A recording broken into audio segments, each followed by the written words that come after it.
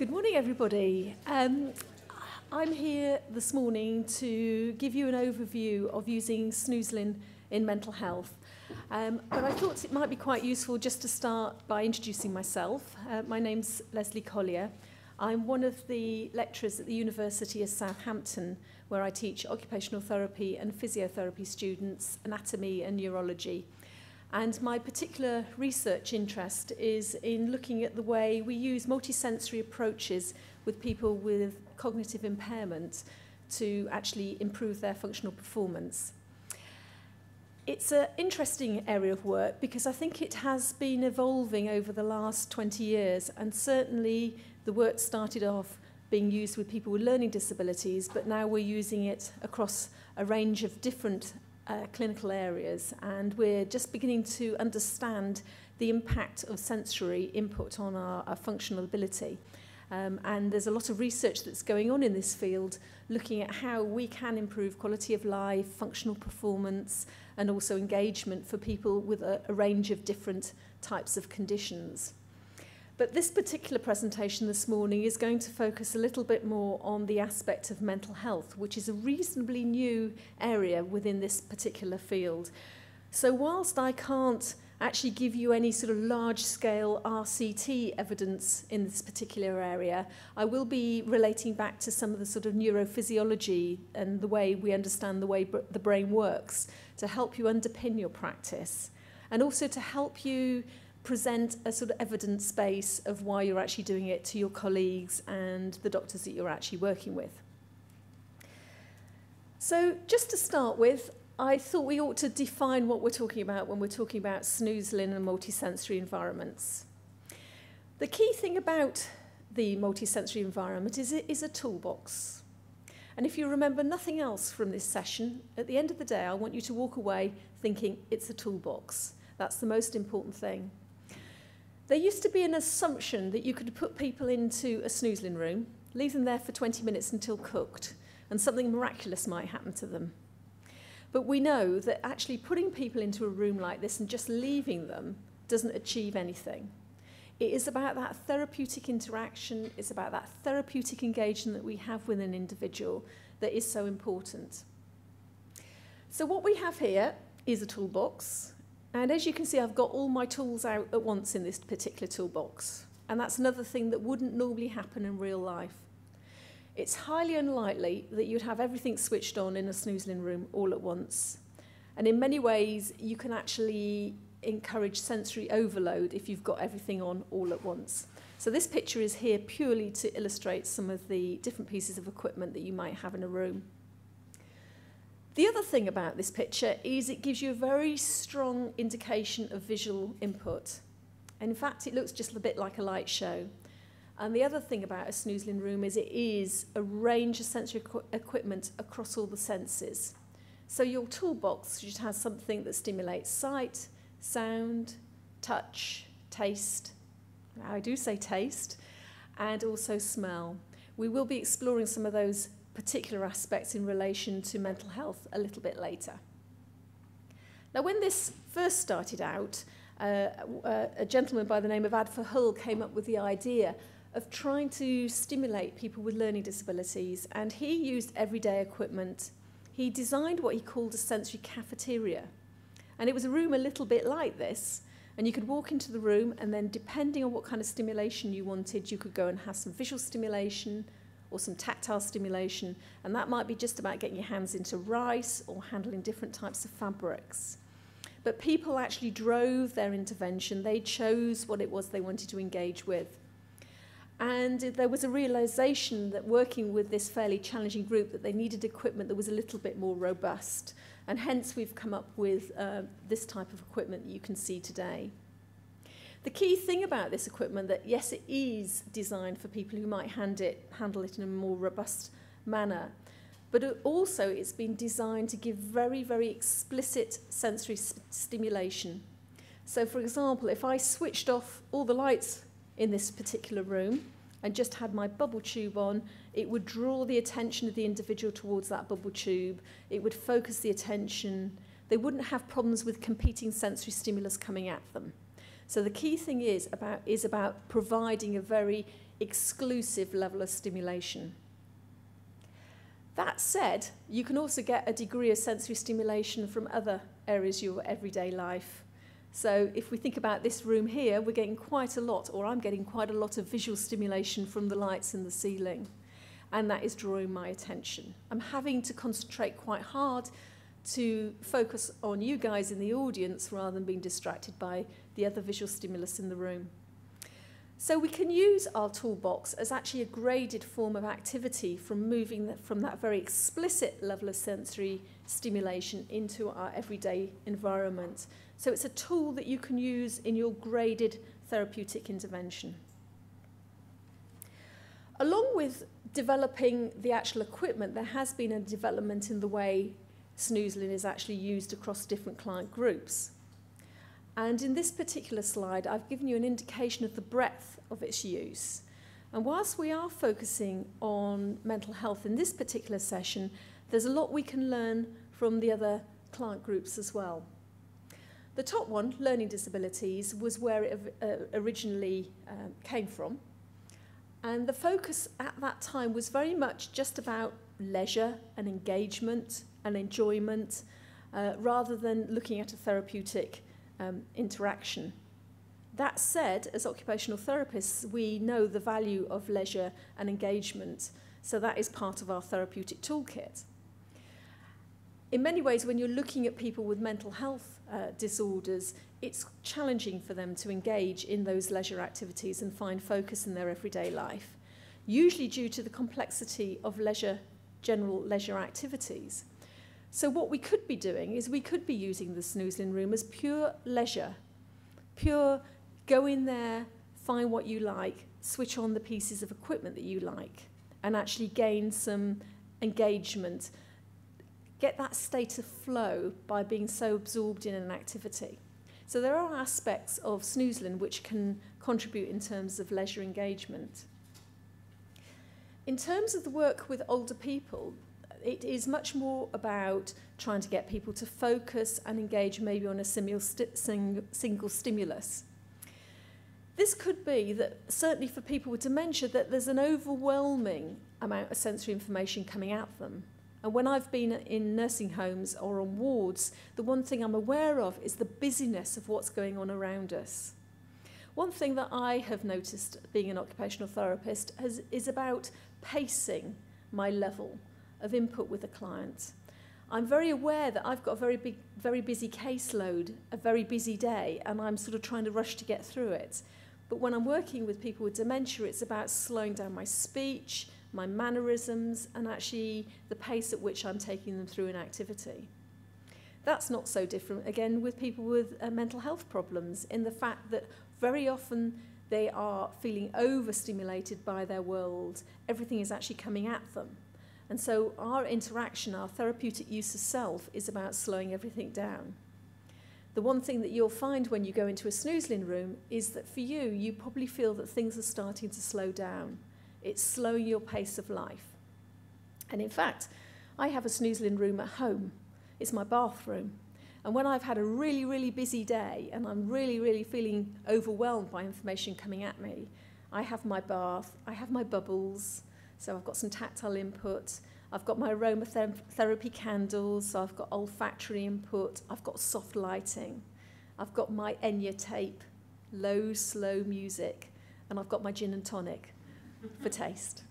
And I'm using that multi-sensory approach to actually reduce the level of stimulation coming at me.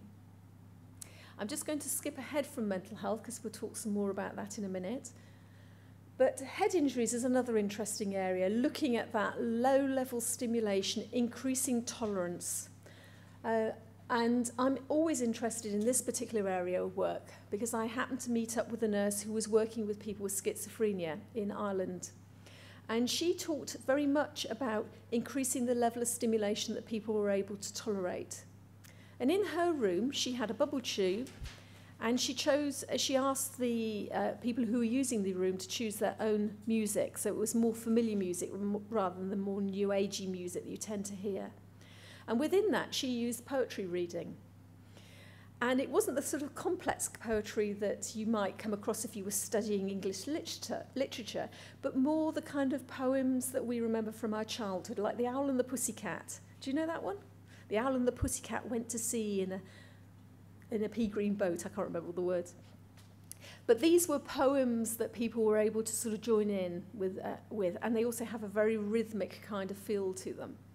And when I spoke to some of the people who were using this room, they said it helped them actually calm. It helped them say, okay, I can work at this level, and then increase the level of stimulation that they could actually tolerate as they were recovering. Another area of it, area that's using Snoezelen is maternity care, and that sort of links in with the pain management aspect, the management of pain. We all know that when you're in pain, practicing relaxation techniques can have an impact on your perception of pain. So using something that doesn't have a large cognitive demand is quite useful. I don't know about any of you, but when I was in labour with my 2 children, the relaxation techniques that I was taught in the antenatal classes were of no use to me at all, because I couldn't focus on being in a pleasant place, because I was just overwhelmed with the sense of pain. But actually, when I've read articles about pain management in maternity care, women have reported that the Snoezelen room actually offers a level of relaxation without that cognitive demand. And again, that really fits in with mental health model, in the fact that very often these individuals cannot cope with the overwhelming cognitive demand of a task. So we're looking to start with intervention that doesn't have a huge cognitive demand. And the final one on my list is about stress management. And of course, that fits very comfortably with the mental health arena. Interestingly, this came around because I was working with one of the reps from Rompa, and she had a Snoezelen van. And she used to take this to conferences and let down the back of the van, and people used to come in and they could look at the bubble tube and the optic fibres. And she could say, you know, here's our optic fibres, it costs this much, you could get them in different lengths. And she said to me one day, I don't think this is working. And I said, why is that? She said, people come into my van, they sit there, they relax, and then they start telling me about all the problems they've got with their wives and their kids. And I'm thinking, you know, that's not what I'm here for. Why are these people saying these things? And it suddenly occurred to me that it was that sort of low-level, low-stress environment that was causing these individuals to actually relax and open up. So in many ways, they're ideal places for allowing people time to think and reflect, maybe practice some mindfulness, and actually think about the situations they're in. And in fact, when I was a clinician, I used to take my manager into the Snoezelen room, leave him there for a little while, and he was malleable to all sorts of suggestions I had at the end of the day. Maybe I shouldn't be telling you that one. Anyway, a little bit more about the research that's occurring in mental health. As I said, it's an emerging area of practice, so I can't offer you any hard-nosed RCT trials at this moment in time, although obviously these will come online soon. I've put the most recent one that I'm aware of at the moment at the top, which is a study that I carried out with a psychologist in New York, Jason Stahl, and at the moment that one is waiting to be published. But we were looking particularly at Snoezelen stress management and also about burnout. And we were using mental health nurses. We asked them to try a number of different relaxation techniques to manage their perception of stress. And Snoezelen was found to have a much greater impact on things like heart rate, blood pressure, and also reports of anxiety and depression. We were using the state traits scale to actually manage, to measure those particular aspects. Now this, although it was to do with stress management and it was to do with staff, obviously has implications for people who you might be working with, maybe on a more outpatient basis, who are actually looking at juggling their lifestyle and their life tasks that they have. But also the importance of using Snoezelen with staff, because we all work in very high-pressured environments, and maybe it is also about you having time to go into the Snoezelen room to experience some stress management as well. The other studies I have selected are much more about looking at particular aspects of the Snoezelen environment that could impact on mental health. There was a very interesting article I picked up which was about the use of virtual environments and the natural environment in mental health healing, and that's the next one down on my list. And in particular, they talked about the healing power of creating environments that were much more natural. And that made me think about some of the techniques we can use in a Snoezelen room. Certainly using things like the sound of the seashore or bird song, having images that reflect the countryside might be something that people will find much more soothing rather than the sort of general clinical environment that we actually put them in. This particular study looked at the rate of healing as well, and they found that people who had access either to natural environments or could access environments that gave the impression of a naturalistic environment had a faster turnaround within the hospital. So again, I think that has implications where you are having to look at fast turnovers with patients. The next study looked at alertness and Snoezelen, and in this particular study, they were looking at levels of arousal. Now, again, one thing that we know is that people in severe depression have not got very high levels of arousal, and often we're looking at trying to increase levels of arousal to enhance engagement in activity. And this particular study was looking at how we stimulate people up. Now, this is quite interesting because we often think of Snoezelen rooms to be about relaxation. But actually, for people who are operating at that low level, it isn't. It is about stimulating them up. So it's about being aware that you can turn the arousal volume up as well as turn it down in the Snoezelen room. And hence the need for us as therapists to be aware that it is only a tool and we need to use it appropriately. The last two studies I'm just going to talk about together because they do offer a similar kind of message to us, and that's about using some of the sensory approaches that you can find in Snoezelen rooms to manage when people are out of control. And particularly the work at the bottom that's been carried out by Tina Champagne. There's some very interesting work about using sensory rooms to reduce the level of restraint and seclusion, and she cites work in her studies where they've noticed that actually the number of restraint procedures that were carried out and the seclusion procedures that were carried out were reduced. And in fact, in one hospital, within a series of 6 months, were reduced completely. Now, I think this is a very powerful message because in the news, it was 2 days ago, they were talking about a number of hospitals who were using restraint and the number of people who'd actually died as a result of restraint, and that's quite frightening. I think what was shocking for me was actually one of the hospitals was down in Southampton, and I was thinking, whoa, you know, that's very close to me.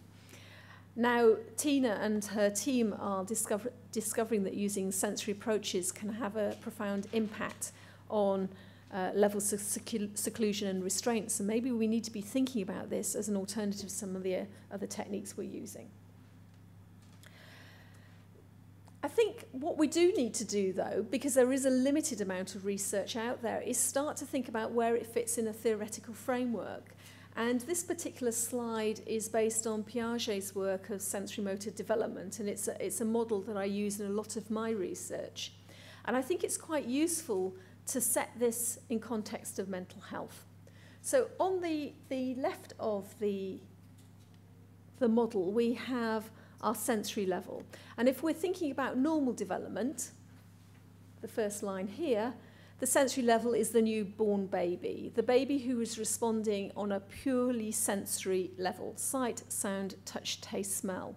All our interactions with the child on this level are at that point. We rock the baby, we pull big faces, we speak with a squeaky voice. We use our senses to actually interact with that individual. Now, as the baby develops, they start to make sense of their world. You know, the dropping the things over the edge of the high chair is all about developing an understanding about gravity. Playing with toys is all about hand-eye coordination, which, as you know, is one of the precursors to learning to dress and interact with our world. So once you've actually got beyond your perceptual level, then we start to engage with our world, which is where we have skill acquisition. So that's our normal process of development as we understand it. Now, when you're looking at people with mental health challenges, very often, although they still have skill acquisition, their level of functional ability is dropping off, depending on the severity of the condition that they actually have. So somebody who has a very acute anxiety episode or a very severe depression is often only operating on this sensory level. So the activities that we need to be engaging with this individual need to be at this level, with our aspiration that we're building them upwards. So this is a tool that you can start off with. The Snoezelen is a tool that you can start off with the plan that you're obviously going to increase the level of complexity of sensory input, that they start to then move out of the Snoezelen room and actually can manage their sensory demands around them within the confines of maybe the OT department or within the ward, before they actually move back out into our wider world and actually having to deal with the varying levels of demand that we might have going on around us, and also the unpredictability of the sensory input that is demanded of us in our everyday world. The other thing that we need to be mindful of is the way the different senses are going to impact on that as well. So whilst we might be starting at that sensory level, we need to think about how do each of these sensory areas impact on us in terms of our cognitive performance. So if we start with this is our toolbox, so if we're going to start with sight at the top, we all know that if I dropped you guys into a nightclub, you would be pretty stimulated. You'd be there, you'd be jigging away. The flashing lights would be stimulating you, you'd be wanting to move.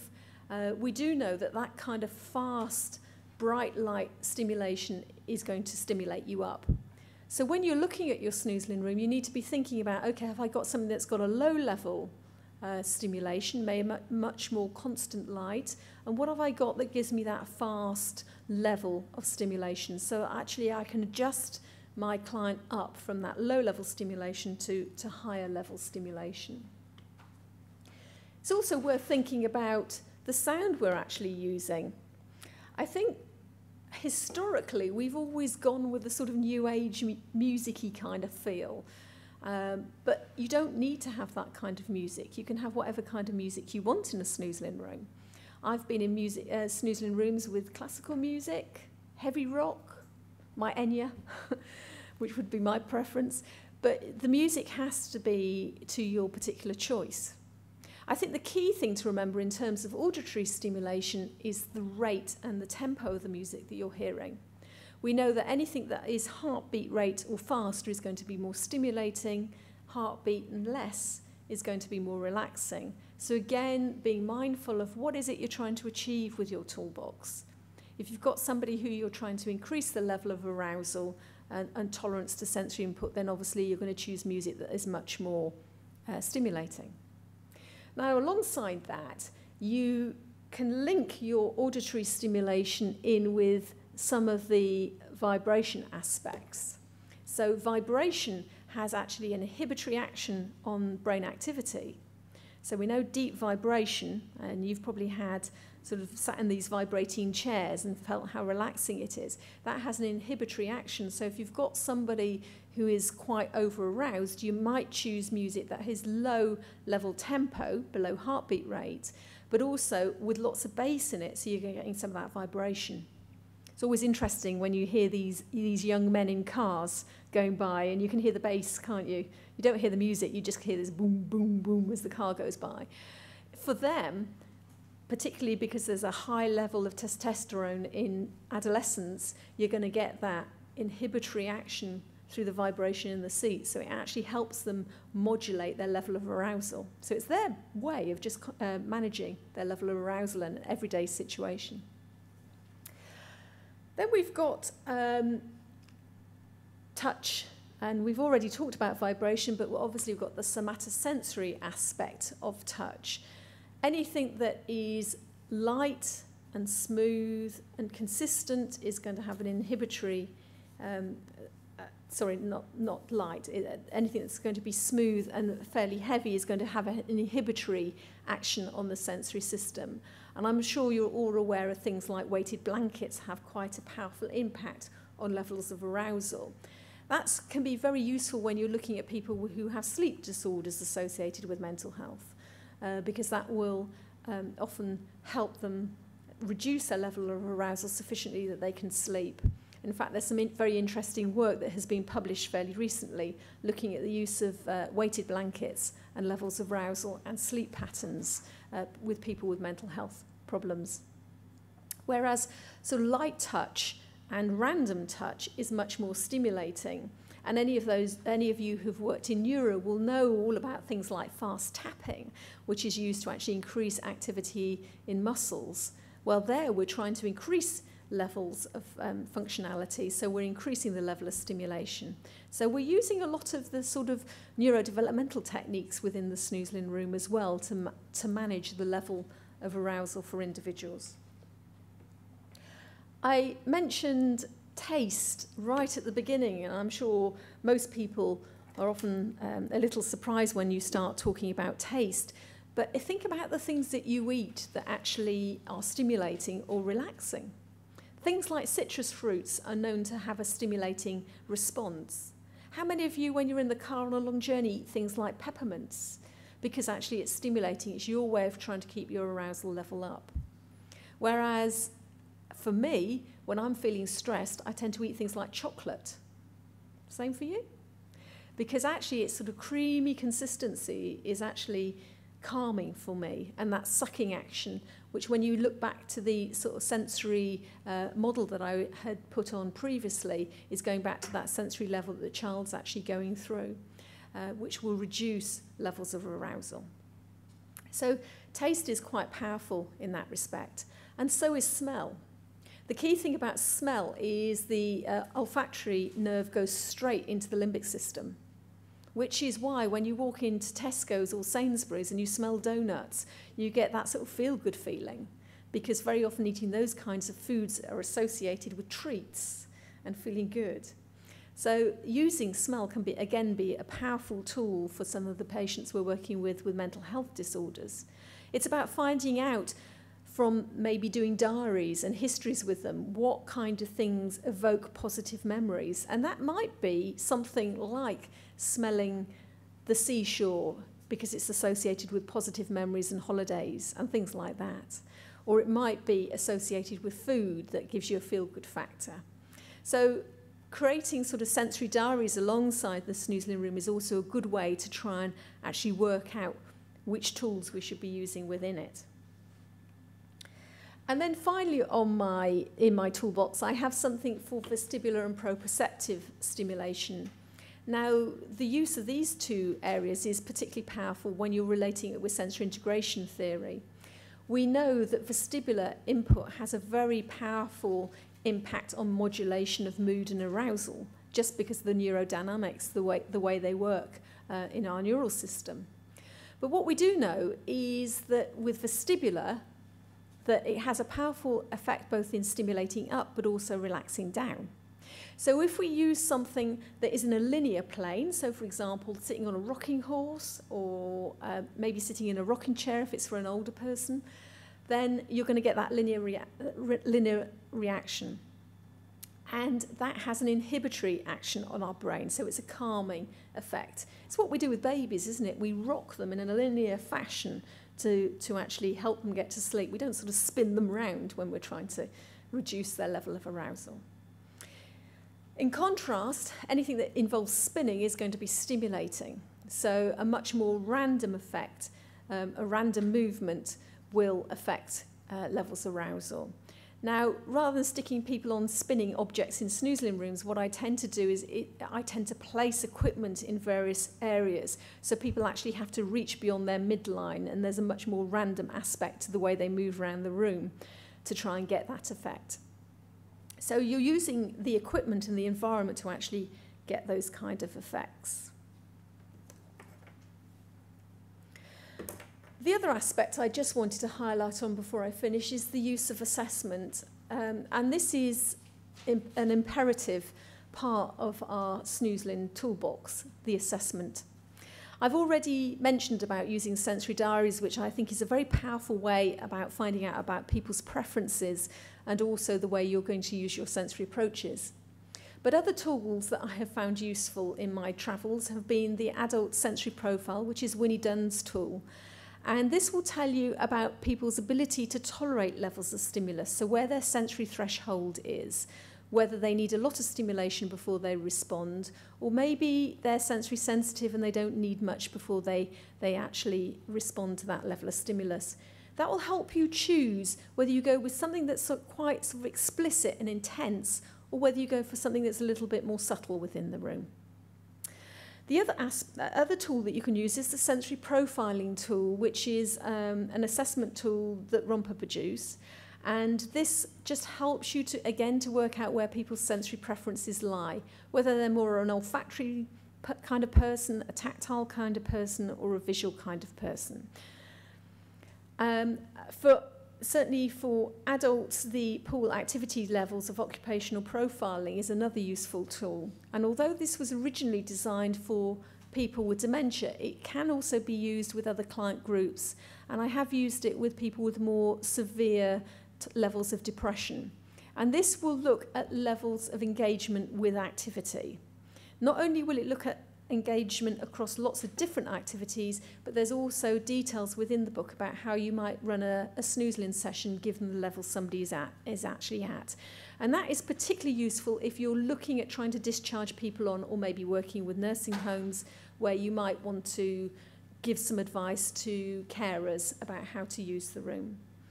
And one other that I've come across that I haven't got on my list, but I think is worth mentioning, is the sensory integration inventory, which will also give you a checklist to look at which sensory area is over-responsive or under-responsive for that particular individual, and again will help you choose the right tool out of our toolbox. I'm going to stop talking at this point because I think it would be good for us to actually have opportunities for some questions. But I have got a number of reference lists that are available to you, and there are information sheets available to you. And I would suggest what you do, you can either email me, and I've got my email address on there, or you can actually get this information from Rompa. So if you call at the Rompa stand and say you want some information, they can email it all through to you as well. So hopefully what I've provided you with is a very swift overview about the way we use Snoezelen in mental health and where it's going and some of the theory bases that underpin it. So if anybody has any questions, I'd be happy to take them.